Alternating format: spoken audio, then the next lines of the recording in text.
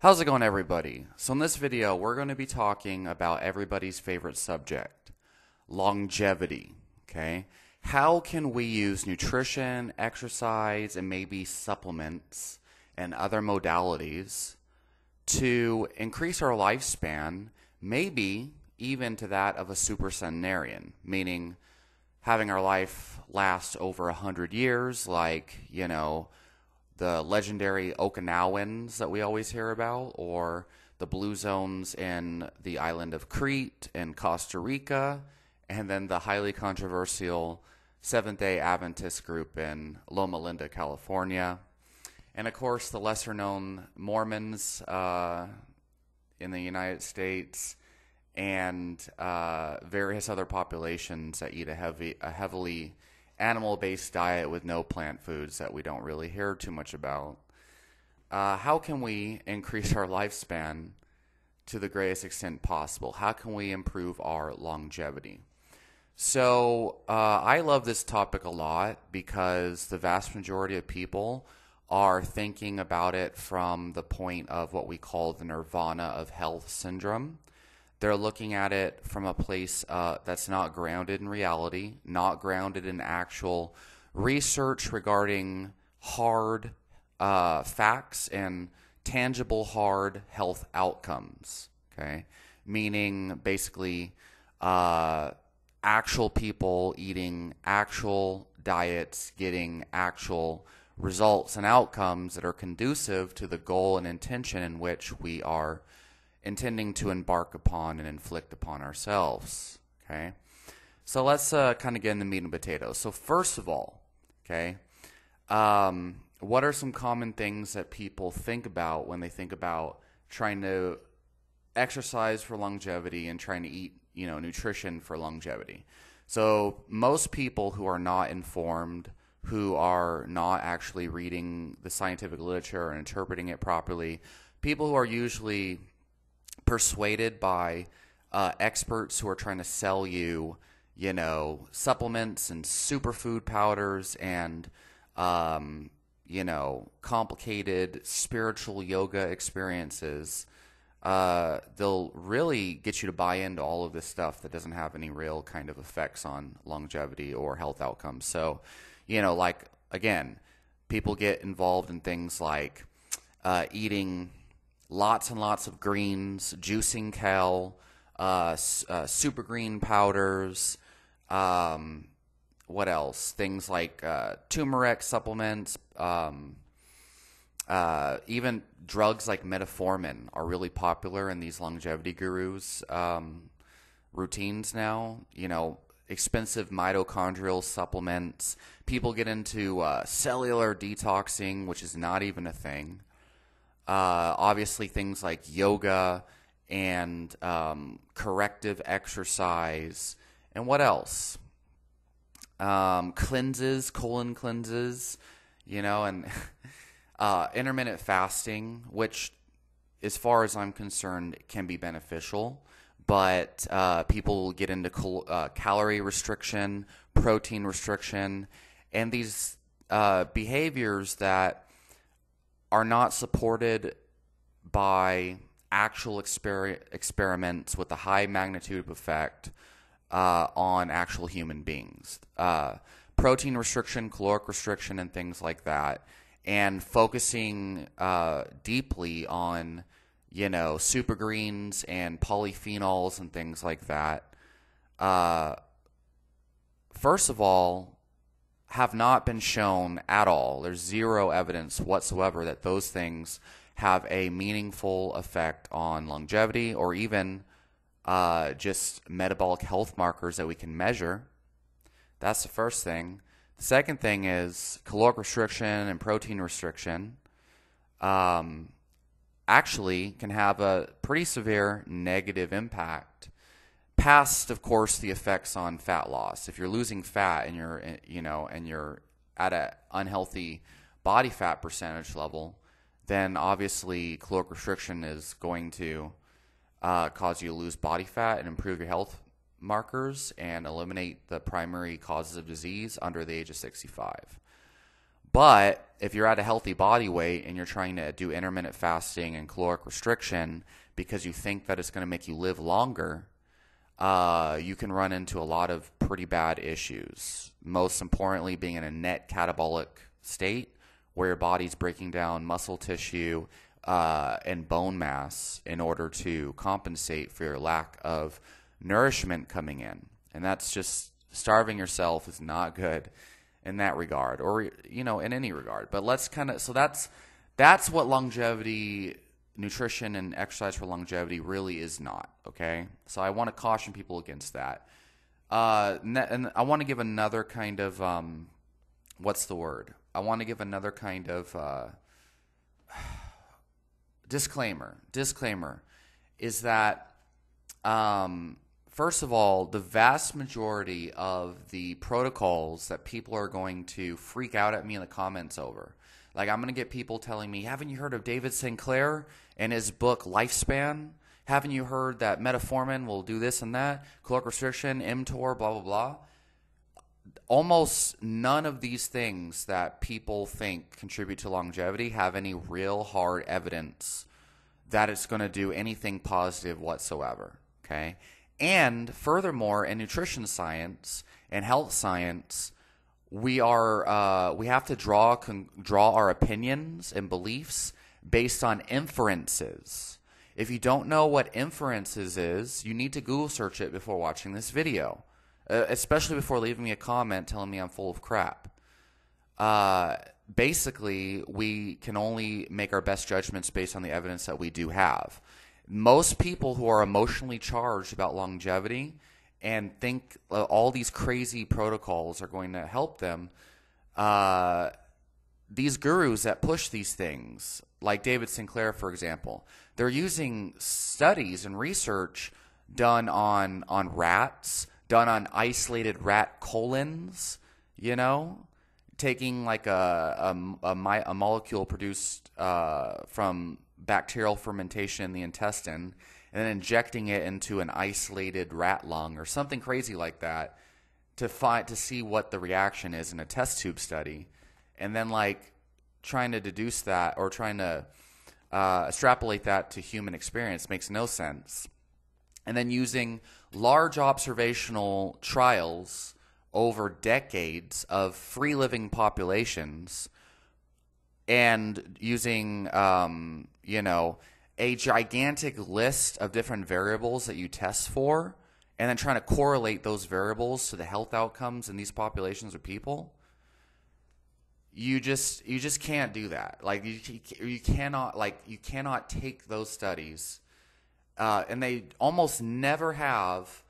Like they have like a 1 to 2, like not even a 2% difference in health outcomes and absolute risk of diseases. The magnitude of effect of these studies are so small. You get like a 0.1% difference in studies of hundreds of thousands, in many cases millions of people, and trying to take these large data sets with all these confounding variables, these lingering variables that cannot be controlled for. Okay, viruses in the environment, the quality of air, the quality of their water, the wide variety of factors in their nutrition that can't be accounted for, that we know influence the quality, the outcome data. There's just so many things in these studies that can't be accounted for, and then we take these large data sets, observational studies, cohort studies, etc., that have such, and we're like, oh look, a 0.1% relative, a 0.1% reduction in relative risk of heart disease from eating 8 cups of vegetables a day. Like, really? The percentage of benefit that you see in these studies are so small that even in the context of these studies, they're not significant. They make no sense. So anyway, let's move past that. So yeah, so let's talk about the things that actually do have evidence behind them.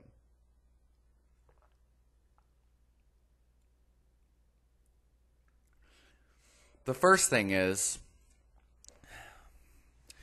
before the age of 65, the leading causes of death are metabolic health related. Okay, so things that we can measure on blood tests usually. And it's heavily debated on what blood tests we need to measure to kind of use as a proxy for these diseases. But things like diabetes, okay, heart attacks, and cancers, for example, okay? And whether you want to believe cancer is a disease related to metabolic health or not is up to you. I would recommend you become very familiar with the work of Professor Thomas Seyfried, PhD, who's leading the field in the future of oncology research. But basically, people tend to die below the age of 65, okay, on average, from diseases that are lifestyle related. Heart disease, diabetes, metabolic health markers, okay. Things that we can measure through continuous blood glucose monitors, hemoglobin A1C tests, fasting insulin tests, and then tracking blood pressure. And, people mistakenly assume blood pressure is only related to sodium or smoking, but in fact, blood pressure is related to a lot of different things, but chronically elevated blood pressure is most closely associated with severe insulin resistance, okay? And in general, almost all of these diseases can be prevented through a wide variety of basic nutritional strategies and exercise, obviously, or just nutrition. Type 2 diabetes and insulin resistance, just energy restriction in general is the key here. Whether you are following a calorically restricted, vegan diet, okay? Because there's a lot of people that use that as a golden standard, and they think that saturated fat clogs the insulin receptor, the glucose receptor, and that just is shaky to me. But then there's people, obviously, and there's a lot of clinicians and large medical organizations that use low-carb diets, like ketogenic diets, Atkins diets, paleo diets, to put diabetes into remission. The point, though, is that nutrition strategies, whether it's just basic macro counting, caloric restriction, whatever, vegan thing, whole foods, whatever, energy restrictive diets can completely put type 2 diabetes into remission. How you do that is up to you, and what type of diet you think is better, and the cause, and all that is up to you. The point is, though, that's, one of the biggest kind of causes of most diseases in our society that I can see is dysregulation in energy, okay? Obesity, right? Excessive body fat levels are caused by an excess of energy coming in, okay? There's a lot of weird ideas about ATP and calories and this and that, but most people know you eat too much fat, or you eat too much carbohydrates or whatever, too many calories, you get excessive body fat, okay? So what I'm trying to say here is, before we can even talk about how to live to 100, we have to make it to 65. And 65 is used as a cutoff point in evidence due to the average of studies and the different causes of death as lifespan continues. Okay?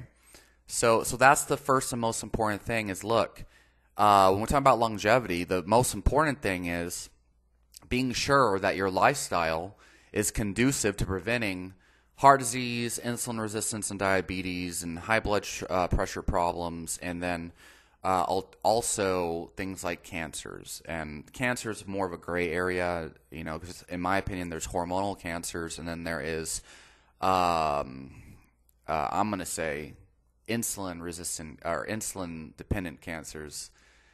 That's a whole nother story to get into. And insulin is hormonally, so anyway, whatever. Okay. So here's the thing. Past the age of 65, the leading cause of death starts to change. And the older you get, the more and more the primary causes of death start to trend in the other direction. Okay? So past the age of 65, we're dealing with diseases of robustness, okay? Mostly malnourishment is what it really looks like. So past the age of 65, the leading causes of death are hospitalization or complications due to hospitalizations from tragic falls, hip fractures, and a lack of self-sufficiency. And the older you get, the more and more your causes of death are relating to your ability to be independent. Okay, so not only are the leading causes of death based on your physical robustness, right? Your ability to, first of all, not fall. That's based on what we know as pre-oproception, our body and our nervous system's ability to move through our environment and effectively, to catch ourselves before we fall, to not fall, to have better balance and stuff like that, to get up out of the chair our chair in the morning, get out of bed in the morning, be able to walk around, going up and down the stairs without being exhausted. The majority of humans on this earth already, even in their 20s, can't even go up and down stairs without, breathing heavy, right? People wait 30 minutes to get a parking space at the very front of the grocery store parking lot. It's crazy. And they can't even endure a little bit of heat, 75 degrees outside in their sun, and they're dying. You know what I mean? So anyway, point I'm trying to make though is so there's that. The disease is related to things like bone mineral density. Okay? A lack of bone mineral density contributes to hip fractures. Hip fractures is a major cause of death or root cause leading to the causes of death in the hospital. Hip fractures. And hip fractures generally don't happen from basic falls unless your bone mineral density starts to trend towards the lower end of the reference range. So there's that. So the other thing we know is success and health into old age. Okay, so longevity. Okay, what are the things in the research that are most strongly associated with longevity? Muscle tone, basically muscle mass. Where they say muscle tone. Grip strength. Okay, a lot of people probably heard that. Bone mineral density, obviously. And of course, lower back strength and things like that. Basically, muscle tone, bone mineral density, grip strength. You'll hear these things are the big ones that are associated with longevity in a positive fashion. And now I'm going to say something very controversial. Okay, but the other thing is LDL levels. Okay, now this one's very controversial, but lower LDL levels, and this seems that there's a large data set that's been collected by the World Health Organization and a couple of other large health authorities that and it hasn't been published for whatever reason. I don't know why it hasn't been published. That actually shows there seems to be a dose-dependent response in the lowering of LDL in old age, people past the age of 65, and an increased risk of all-cause mortality, where the lower LDL goes, the higher your risk of dying from all causes. And to me, it's really strange how everyone hyperfixates on LDL being playing a causal role, or being a very strong proxy for heart disease, based on familial hypercholesterolemia studies and statin drug studies, and that's their best evidence that LDL seems to play a causal role in heart disease, supposedly, where they say higher LDL means higher heart disease risk, but they completely, and those are not like necessarily reflective of what happens in healthy human beings without these genetic polymorphisms, or they're not on statin drugs. And by the way, statin drugs also, you will see, they supposedly you see a slight reduction in the instances of heart attacks over time with people who've already had heart attacks but take statins. But at the same time, you see an increased risk of dying from all causes, but specifically from Alzheimer's and dementia-related illnesses. So to me, that is in alignment with also this data set that I'm talking about that shows, again, as you age, higher LDL actually seems to be associated with positive health outcomes. Higher LDL seems to be associated with greater health in older age, and the reverse is also reflected in this data set. Now, I am not saying that LDL increases lifespan, and I am not saying that having low LDL is necessarily going to kill you. I'm just saying that data set exists, and it's a pretty significant, it's a gigantic set of data, and the statistical significance is magnitudes higher than what you'll see in some of these other freaking population studies that I mentioned earlier in this video. So I'm just saying that exists. Look into it and do what you will with it. But that's important and that's relevant. Especially considering a lot of the foods that people would commonly eat that increase LDL levels are usually higher in protein or contain higher or come with higher protein. Things like eggs and meat and things of that nature, and milk, but not always. So anyway, so what are we looking at here? Okay, we're looking at strength. Okay, strength training increases bone mineral density. Strength training increases muscle mass. Okay, high protein diets. So high protein diets have actually been shown to increase the absorption of calcium in the gut. Higher protein diets also contribute amino acids to every single process that's required for healthy human life. So things like your endogenous antioxidant system. So glutathione, superoxide dismutase.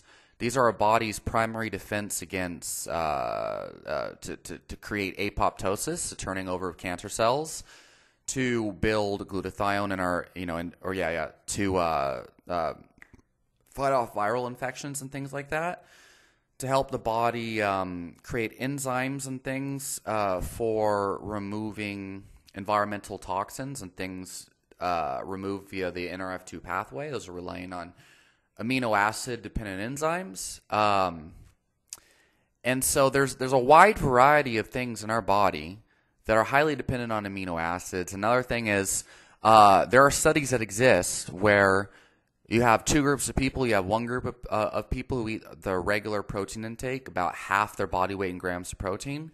And then you take another group, they took another group of people and doubled their protein intake, where they're eating twice as much as usual via protein supplementation, actually. And they both don't add any exercise or do any resistance training. They're living sedentary lives already. That's equated for. And they actually see a significant increase in muscle mass in the group who is eating, who just doubled their protein intake without adding any resistance exercise at all. And this was, I think, a 6-week study. That's pretty significant in 6 weeks to see a noticeable increase in muscle mass via lean mass scan, of course. I believe it was a DEXA. And to me, that demonstrates that, that's without resistance training. That demonstrates that the body is wanting to retain or to create a certain amount of muscle mass based on what we do every day. And a lot of people, that their daily activity is placing demands that require more muscle mass to sustain their energy output. but they're not giving their body the raw materials, the amino acid and the protein intake to help support their daily activities. So if you think about that, the body's trying to create muscle tissue from just your everyday activities, even if it's an office job. And when in these studies where they give them protein, they double their protein intake, and they don't add any resistance training, their body grows muscle tissue just from their daily activities and the increased increased protein intake. Imagine the effect that that's going to have over the lifespan, especially past the age of 65, when our leading cause of death is dependent upon our ability to not fall, our ability to be strong enough to like walk around during the daytime, not have bone breaks and things, and basically to increase your lifespan, having adequate protein intake is number one. It's number one, and it's supported by hard clinical outcomes, not observational evidence, but like what actually happens to people when they get older. And you see this all the time. What is the number one complaint people talk about as they get older, especially in people that don't train or that train improperly? Like, oh, I have joint pain, I have knee pain, the freaking connective tissue in my knees, okay? Look, collagen is dependent on amino acids to synthesize. So if you're having connective tissue issues, a lot of times that's because you're not giving your body the raw materials it needs to create the collagen to support your connective tissues, your knees, your elbows, tendons, ligaments, etc. And you get that from a higher protein diet, okay? So strength training. So there's a huge negative connotation surrounding strength training. And people think if they just do bird dogs and core training and little high-intensity interval circuits and yoga and Pilates and this and that, they think that that's what longevity is all about because they, I don't even want to get too deep into this. We see all these gurus on TV that try to sell you this idea that you need to transcend your kundalini, that's yoga terminology, and rise to the promised land of the spirits and all this stuff. This is like infatuation is what it is. It's like mental fantasies about what the idea of long, healthy living. We have these kung fu films with these kung fu masters full of wisdom and spiritual potency with their long beards and this and that. I did Shaolin for like 5 years. And these legends and stuff that are actually not reflective of reality. When the evidence supports the idea that robustness as we age is the most important thing, okay? And so you can do all the yoga you want. You can drink kale smoothies. You can follow a protein-restricted diet because that's what's being promoted in the longevity communities these days. And they take metformin to, because they think it's going to, increase their lifespan without negative consequences. And there's some people that also take statins to increase their lifespan and encourage it. You'd be surprised at the things that you see in these communities. And, of course, there's resveratrol supplementation, which we now know is a completely bad idea to supplement resveratrol, which is, the polyphenol that is found in red wine that people wrongfully assumed was associated with red wine's supposed magical benefits on health and whatnot that supports the blue zones in Crete and the Mediterranean diet and whatnot. But it actually has the opposite effect, just like most polyphenols and antioxidant supplements that we find in the research tend to increase your risk of various cancers. Resveratrol tends to be slightly estrogenic. And there's a lot of issues with resveratrol that we now know about. A lot of people that were advocating it previously and were like insisting that the research was clear now have gone back and they're like making videos, why don't supplement resveratrol anymore? And I was wrong. And it's like, do you really think taking an isolated polyphenol? Never mind. I'm not going to get too deep into that. But instead of focusing on all these crazy, more stressful things, supplementing these things that we don't have much data on, free living populations of people living long lives don't supplement these things. You never hear these centenarians that are interviewed. You know, there's a lot of interviews we could use. They never say, oh, I supplemented resveratrol and that's why I lived. No, they say other things. What I've seen and this, I'm just saying, I've seen so many of these centenarians insist that it was, you know, the couple of ounces of red meat that they eat per day, or the couple of raw egg yolks they say they ate. Some of them claim whiskey and cigarettes, which we're going to get into in a little bit. But anyway, the biggest commonality among most centenarians is that they are still gardening. They are still doing their daily activities. If you listen to the interviews, they are still active. They are in better physical fitness shape. They're more self-sufficient than the vast majority of even 40-year-olds nowadays that spend most of their life sitting all day, watching TV, working, sitting, and ordering all their groceries from like these online delivery services. They hardly do any kind of physical activity at all. And we know what chronic bed rest does to bone mineral density, to muscle tone, and to our metabolic health. Legitimately, all the things that really matter for longevity are dependent upon putting your bones under stress, putting your cardiovascular system under stress, putting your muscular system under stress, and giving your body the raw materials that it needs to repair and rebuild those systems.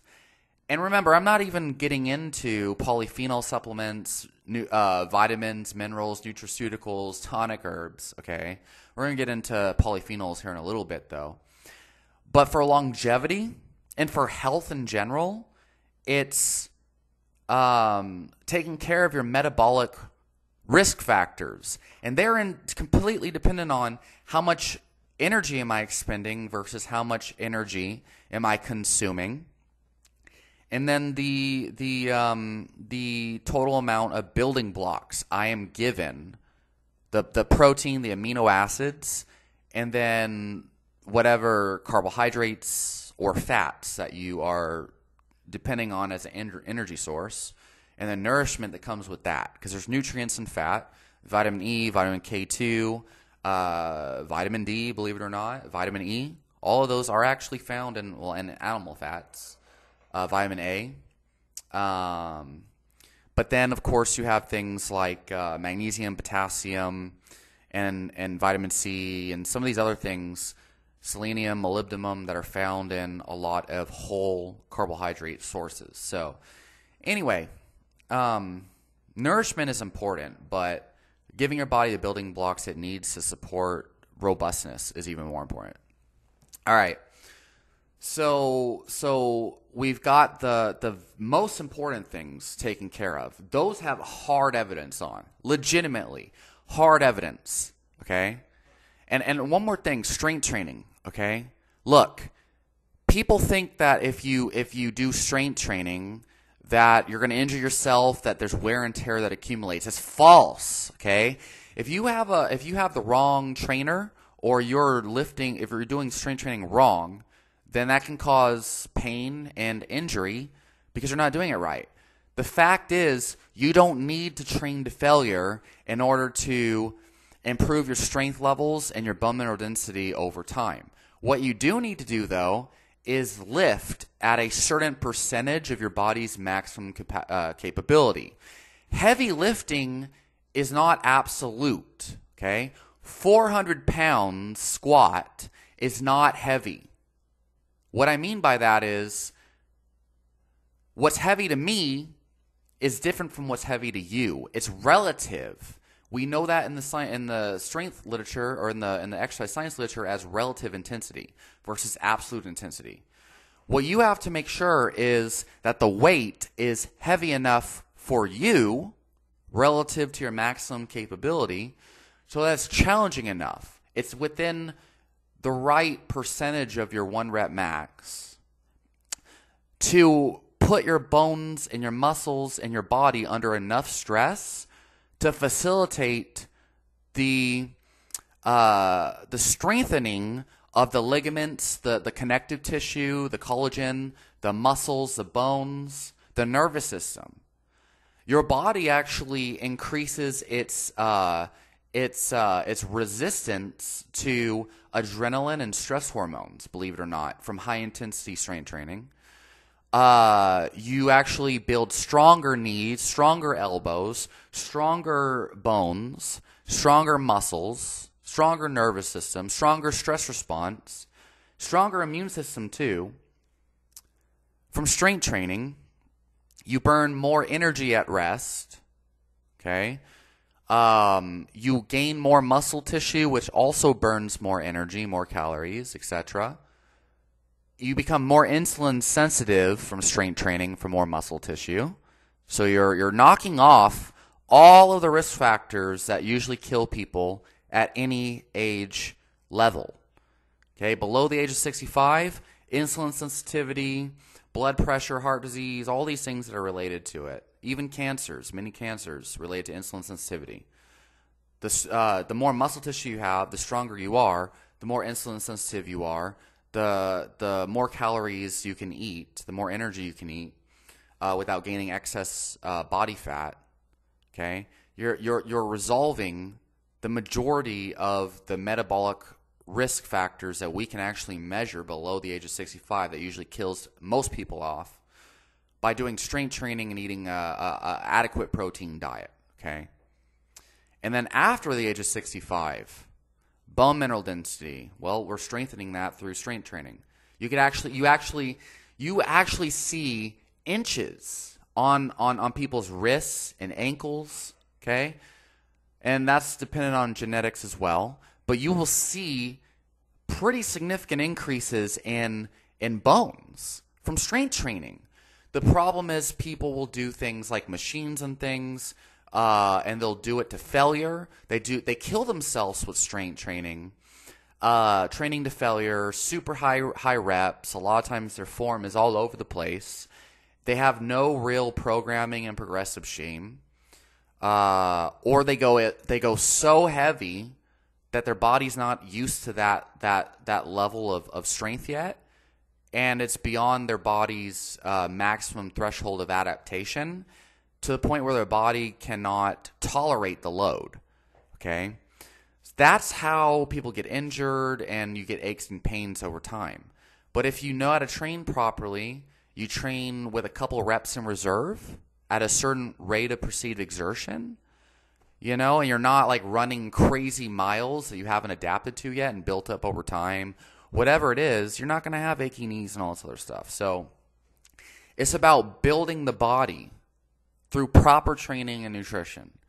And that's what Jack LaLanne, one of the pioneers in the fitness and health world, was all about. Physical robustness, and his wife as well, Lala LaLanne. So let's see.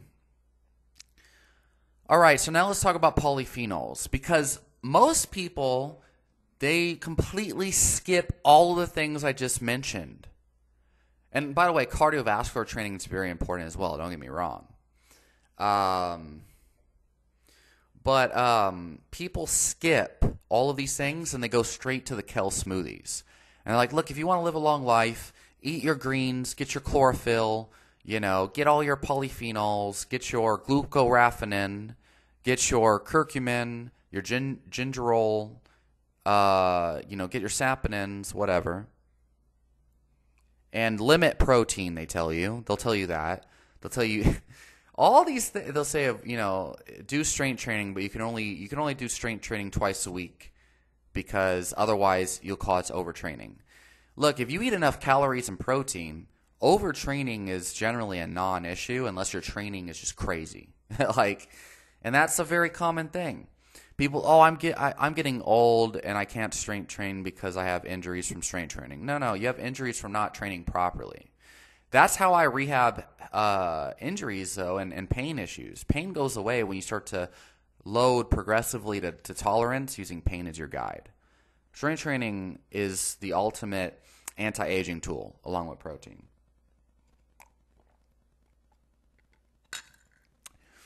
By the way, my recommendations for protein is to get it from whole animal foods, and eat enough protein from whole animal foods to where you're getting your ideal body weight in grams of protein from. If you get that level of protein from whole animal foods, you're getting the vast majority of your essential nutrients, B vitamins, fat-soluble nutrients, and even vitamins and minerals, provided you're not like eating it super dry or whatever, to sustain life for decades. And on top of that, if you get fruits, okay, fruits as a primary carbohydrate source, you're getting a lot of the nutrients that meat does not provide. B1, folate, magnesium, potassium, stuff like that. Vitamin C. And then, of course, whatever polyphenols and fiber that you think you need. And if you want to eat grains and stuff after that's kind of been sufficient, then cool. Also, if you believe that LDL is a risk factor for heart disease and you want to limit your saturated fat, by all means, eat lean meat. You know what I'm saying? It doesn't have to be this thing where you're like, oh my God, I don't want to die of heart disease, all the saturated fat in meat. Look, if you eat super lean cuts of meat, steak or chicken, breast or whatever, if you eat, whatever, lean fish, whatever it is, look, I don't recommend that, but you're still hitting a lot of markers and basically hitting the purpose of my kind of idea. All right, so let's talk about polyphenols. First and foremost, polyphenols have not been shown conclusively in the research to provide much of any widespread generalized benefit whatsoever. They are not a magical thing that you should intentionally include in your diet without specific reasons why. Now, I will tell you for sure. So you can't judge polyphenols by their classification, or whatever. They're magical, this and that. Every single polyphenol, phytonutrient, or plant-derived nutrient that doesn't have like a essentially required component in the diet, they have various things that they do. A lot of these polyphenols act as kind of like pharmaceutical medications in a way. Some of them have very potent medicinal properties. So, for example, there is an antibiotic compound that has been identified in garlic known as allicin, okay, or allicin. And basically, when you chop up the raw garlic and you let it sit for 10 minutes, it becomes really strong and it gives you that burning sensation on your tongue. The allicin content is activated in other byproducts as well, similar to raffinose and glucoraphanin and things, and indole-3-carbinol and these compounds in broccoli that are released after you chew them. The same thing happens in garlic when you chop it up.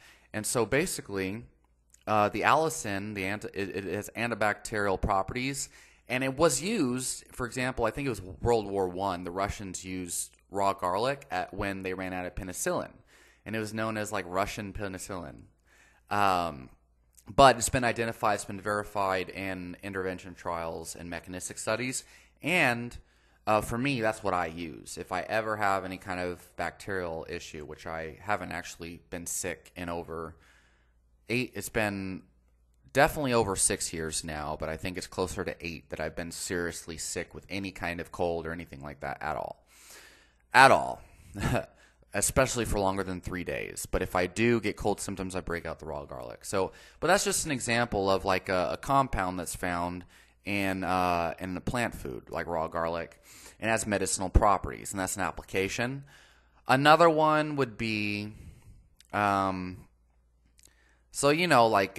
beetroot. Okay, let's just put this here. Beetroot, it has like nitrate type of compounds, and that's kind of a very sketchy thing to discuss with a lot of different pathways and hypotheticals. But basically, when you consume nitrates from these plant foods like beetroot or whatever, basically you consume them and you digest them, and then your intestinal bacteria, after a while, because it takes time to build up that intestinal bacteria when you add in this new food, starts to convert these nitrates in the food into nitric oxide, supposedly. And this increase in nitric oxide from the beetroot is supposed to improve circulation and dilate blood vessels and supposedly lower your risk of heart disease or have a beneficial effect on the cardiovascular system over time. And you'll see these beetroot supplements used in sports supplements and shit like that. Pre-workouts and whatnot. And so, those are just examples. Now, of course, you have to understand if these nitrates and the allicin content in the garlic actually do have such powerful, potent benefits, and I would wager that they do, they might also have negative effects as well, side effects, just like pharmaceuticals. Okay, but there's something known as the entourage effect in plant foods and plant medicines where there's active compounds. They're usually standardized in standardized extracts, but in the whole food plant thing, they have these other molecules in them. There's millions of usually unidentified molecules in these plant foods that have not been identified that have all these biologically active effects when you consume them. And the entourage effect basically is the idea that a lot of these side molecules in the plant work together with the active constituents, okay, that help to offset the side effects where you get nothing but the medicinal effect without any of the side effects, okay, or at the very least with lower side effects. Another example, I take this, is the dopamine bean known as Mucuna prurens, right? And we can talk about coffee too. So Mucuna prurens actually has a molecule known as L-dopa, which is a direct precursor to dopamine, okay? And in the whole bean, it's generally contained in concentrations under 50% of the total content of the bean is L-dopa. So usually you'll get, let's just say 100 milligrams of the bean powder, but only like 15 milligrams of the 100 milligrams of bean powder is actually L-dopa. Now there's a drug that's isolated from Mucuna. It's known as levodopa, and it's a drug used for Parkinson's disease because Parkinson is kind of like assumed to be caused by a dopamine deficiency or dysfunction in the dopamine pathways. And so levodopa is used to offset, the symptoms of Alzheimer's and prolong life. However, the drug levodopa is at least 99% actually it's 100% purified L-dopa. Okay? But the problem is you get all of the side effects you would expect from a dopamine agonist drug over time. Things like downregulation of the dopamine receptors, pretty rapid tolerance needing higher dosages, and then of course a lot of addictive qualities, maybe burnout, depression, all sorts of things can happen as side effects from that L-dopa, from that levodopa drug. Now, in regards to the bean that it's usually extracted from and found in, there have been so many supportive molecules that have been identified. There are dopamine carboxylase inhibitors that help to kind of prevent the downregulation of dopamine receptors over time from the L-dopa. There are monoamine oxidase inhibitors that help to kind of keep that dopamine in the circulation for a little bit longer and sustain the effects where you don't get like a crash. There are also supposedly serotonin precursors and various other molecules that help to support the benefits of the L-dopa and the Mucuna bean without the negative side effects. Now, there's also protease inhibitors that inhibit the absorption of protein. So, whatever. Also, things like green tea compared to isolated caffeine. In green tea, you have L-theanine, which helps to calm you down and offset the jitters and the adrenaline response. You have epicatechin gallate, one of the primary catechins or whatever polyphenols, phytonutrients found in green tea that also seems to have an effect on caffeine's metabolism and how fast or slow it's metabolized in the liver, helps to balance out the effects, and a wide variety of other things, including vitamins and minerals that work as precursors with the L-theanine to increase certain neurotransmitters and even out the buzz. And coffee has similar things as well. Caffeoleic acid, what else? Certain polyphenols and theobromine and other xanthines that balance out the caffeine's effects. All right, so that was a pretty extensive but yet brief and rushed overview of polyphenols and the entourage effect. Now, the thing is, in the research, you have all these people that, so you have all these people that think if they supplement isolated freaking polyphenols and antioxidants from plants and shit, but they're taking it in like an isolated supplement form, nutraceuticals, like resveratrol supplements from red wine, yada yada, they're going to have some kind of benefit. The fact is, we don't have any evidence that those actually, we have a lot of evidence that those actually increase your risk of cancer over time. Now, populations of people who eat the most polyphenols tend to also have higher lifespans, okay? This is wrongfully assumed that it's because they eat plant-based diets or this and that. The fact is they generally eat more protein than the average population, believe it or not. They eat the whole animal. They also tend to eat the whole plant food and no supplements. They tend to have teas and other things, like in Okinawa, they have green tea and various herbal teas. Same thing in the Mediterranean besides red wine. They drink a lot of herbal teas and medicinal teas as well with these polyphenols. A lot of these polyphenols, what they do is they have a hormetic effect where they create a low-grade stressor below the allostatic load. Is that the word? But basically below the threshold in which it is problematic, they create a low-grade stressor for your immune system and your detoxification pathways, NRF2 and whatnot.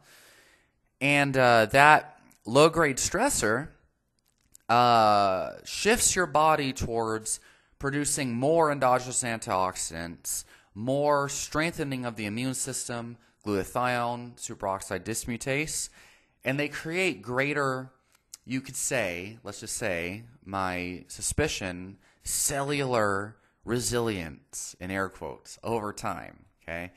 They create more robustness if consumed, if the right polyphenols are consumed in the right amounts over time. And you look at Japan and a lot of Asian cultures, Okinawa, consuming lots of tea, like green tea, like from the Camellia sinensis plant, real tea, okay? There's so many polyphenols that have been identified from there that seem to have hormetic benefits and cognitive benefits as well. Think the theanine and some of these other molecules, some of the ECGC, epicatechin gallate, that seems to improve neurogenesis and brain-derived neurotropic factor, which is your brain's kind of primary neuropeptide that is responsible for organizing the file cabinets of thoughts, the stress, and the other things that are usually kind of organized during sleep that tend to offset dementia and promote more intelligence, faster learning, and a greater kind of ease and stress response as well, and promoting better dopamine function and motivation and mood as well. So those are all found in like tea and coffee as well. And there's a lot of good evidence that suggests at the very least that coffee is actually beneficial for us, especially from a longevity standpoint. And where's coffee mostly kind of come out of these days and export from? Costa Rica, okay? So in Costa Rica, what I'm saying is probably drinks a shit ton of coffee, for that matter. And there's also videos of a lot of those indigenous people killing off monkeys as a primary food source and eating eggs, bananas, and beans as like a breakfast over there. So I'm just saying, lifestyle and culture over there is very walk around, kind of like lots of manual labor and work and stuff like that. So longevity tends to be highly related to protein intake, physical activity, strength training, how physically active you are over time, polyphenol intake that increases the robustness of your cellular functioning. And I mean, we're kind of reaching the end of this video here, but to put it simply, Okay, basing your diet on animal protein, eating 1 gram of protein per pound of ideal body weight of protein from whole animal sources to get your foundation of essential vitamins, minerals, and essential nutrients for daily life, and essential fatty acids, omega-3, EPA, and DHA is found in the fat of animals. And then, of course, getting your vitamin, either any vitamin or mineral that you're missing from that, and whatever kind of energy requirement you may have. If you're an athlete like me, whatever ATP you need to create from the carbohydrates or whatever. I like fruit. There's a lot of polyphenols in fruit that seem to, possibly improve the functioning of dopamine, brain-derived neurotrophic factor. You have things like the blue pigment in the blueberries. Okay, not xanthan or what have you, but whatever. These fruits have polyphenols, the vitamins and minerals that we're missing from the meats, and basically just complete the rest of our diet. And they're very easy to digest. They tend to be the least allergenic, the least likely to set off intestinal issues or autoimmune issues that are usually triggered from harder to digest foods and things like that. So, and then of course, if you want to eat like tubers and things like that and freaking brown rice, and it doesn't cause you any negative symptoms, go ahead. But after you have that taken care of, so the polyphenols, right? I think it's great to consume tonic herbs that are, like reishi, that have pretty significant correlations with benefits to longevity and the stress response and whatnot and immune system. I like cordyceps. I like rhodiola, adaptogenic herbs that seem to promote resilience and strength and endurance and immunity and relaxation. So that's a huge part of my program. Protein, freaking fruit, and then like tonic herbs and polyphenols that are beneficial to your own unique case. And then, of course, strength training, high intensity interval training, making sure you get enough like calcium and mineral content, whatever nutrients to promote bone mineral density. And making sure that your risk factors for metabolic diseases are in check via blood tests and a knowledgeable doctor that knows, that's hip to the modern science on these things. And so, yeah, there's a lot of other things I haven't covered, but I just want to get a very clear foundation. I think I did that. Let me know in the comments what you think I might have missed, or if you have any disagreements or any of that in your thoughts, and I'll talk to y'all next time.